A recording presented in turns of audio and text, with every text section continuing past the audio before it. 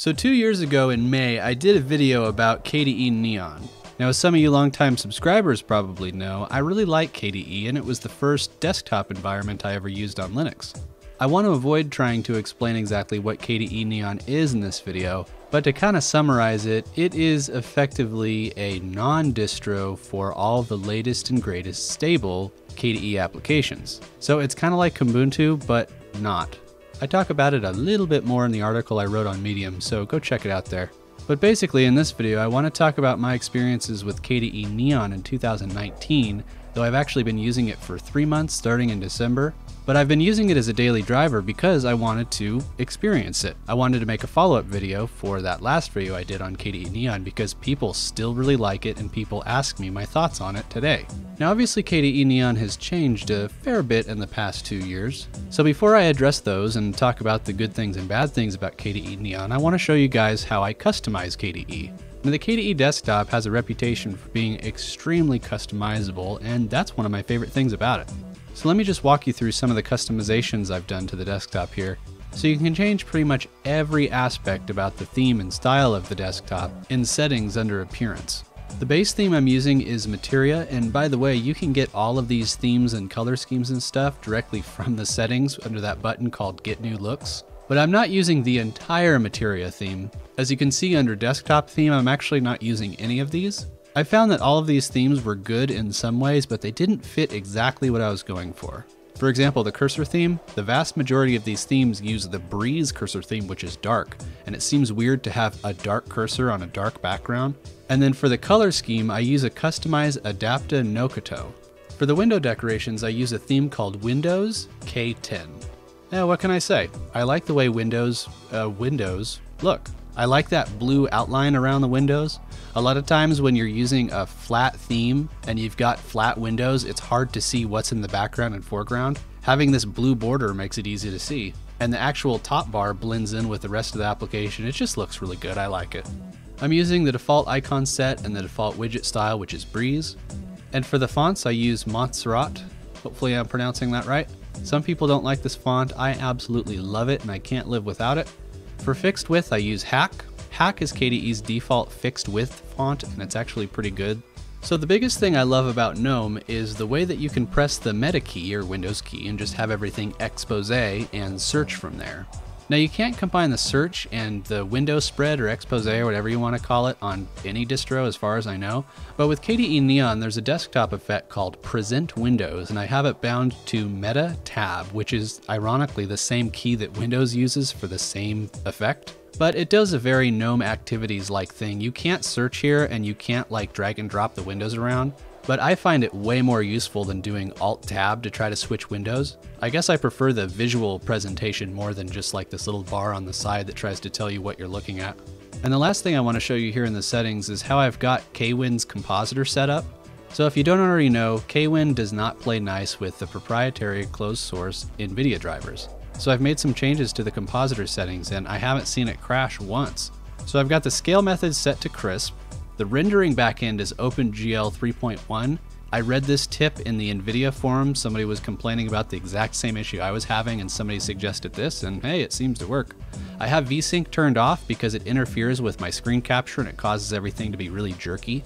I have keep window thumbnails to never. I think somebody suggested that and I just did it. I'm not actually sure what it does. And then allow windows to block compositing is off. That is the main thing that causes Kwin to crash. So the idea behind this setting is when a full screen 3D application pops up, it will disable compositing. But apparently Kwin gets confused and just like crashes. Now supposedly when compositing is disabled, you should see better performance and things. That might be true, but I haven't noticed like any difference at all. So yeah, these are probably the most important settings I have for the entire desktop because I do, a lot of gaming and a lot of screen capture. I can't have Kwin crashing on me, and this was actually the #1 thing that would get me to give up on KDE and hop over to another desktop. I mean, when your window manager is crashing, kind of makes you not want to use it, right? So talking about the compositor settings is a good place to hop into the things I really liked about KDE Neon. So let me just start with Discover here, so there's something running in the background that I can talk over. KDE's Discover has improved so much over the past year or so, it's incredible. For starters, it just works. And I know that sounds silly, but it wasn't very functional last time I used it. Half the time it would crash when it was trying to update, or the update widget in the panel would be all jacked up and it would say there was updates when there wasn't.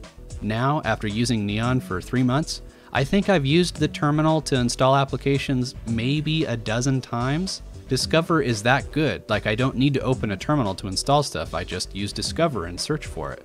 You can install apps from PPAs, from Flatpaks, from snaps. You can set snaps or Flatpaks as the default. So if you search for an application like Discord and you have Flatpak set as default, it will install the Flatpak version over the snap version. Another thing I really love about Neon is that Redshift works perfectly. Now, if you don't know what Redshift is, it basically just dims the color temperature so that everything becomes a little more red or brown towards the end of the day when it's nighttime. It helps with eye strain, and I used it a lot on Gnome, but I swear half the time it wouldn't work. Like, I would see the screen dim and then it would just go back to normal.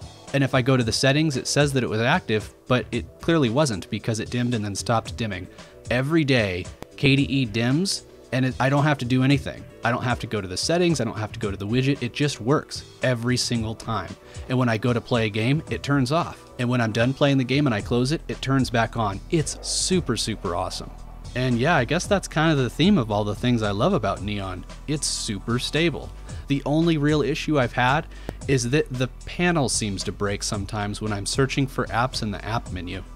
Now, I have a theory that it has something to do with the alpha gradient on the app menu, and when I search, something weird happens and it tries to minimize, it reopens and it just crashes. The awesome thing is that the panel always recovers. Like, it crashes, it goes away, and then it pops back up, and then KDE is like, hey, something went wrong, just to let you know, and everything is back to normal. But the fact that it does happen and it recovers is pretty darn cool. The other big thing that kind of sucks about KDE is that Contact and Akonadai, I think, doesn't work. And Contact is the KDE Personal Information Manager, or PIM, suite of tools. I talked about it in another video. It's just a mess. It was a mess then, and it's still a mess now. Half the time my calendar events don't actually pop up. When I initially set up my calendar on Neon, all of my events would show up in the little calendar widget, and then that just stopped happening, and now they're gone forever because they've never come back. I think that the whole Contact suite of applications is being worked on right now, and I'm really looking forward to when that's released, but right now, it just sucks, and I basically don't even use it. And then the last thing worth mentioning is that there are a lot of flippin' updates.